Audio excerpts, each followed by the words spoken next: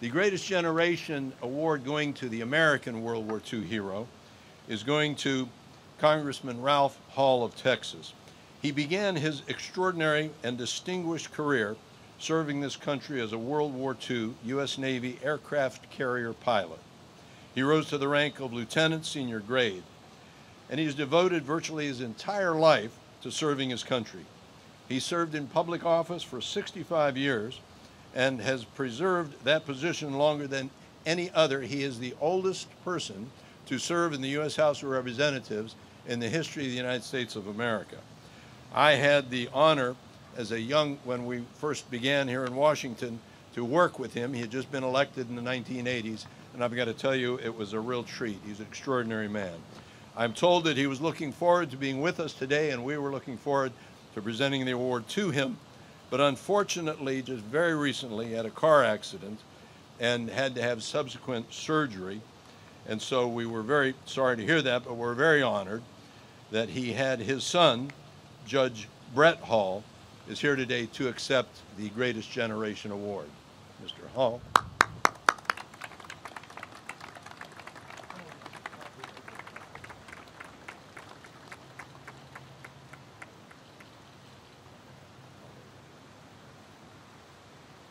Thank you very much, Andy. I spoke to my dad this morning by telephone from the rehab facility where he is, and he would truly, truly love to be here for this kind of occasion. He wanted me to tell you how honored and appreciative he is to be considered for this award.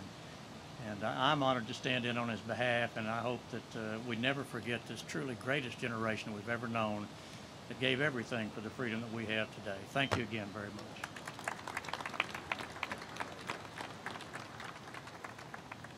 Well, I want to thank you all for coming to recognize this greatest generation, and let me remind you, particularly the younger people in the audience, those of us that grew up right after World War II realize this, but this world came that close to having our democracy and freedom removed from us. As I quoted Hitler's chief of staff, that even if little Greece hadn't stopped them, and his words that I didn't quote there was, if little Greece hadn't stopped us, we would have won on the Eastern Front, the Western Front, and you people would be sitting here being tried as war criminals.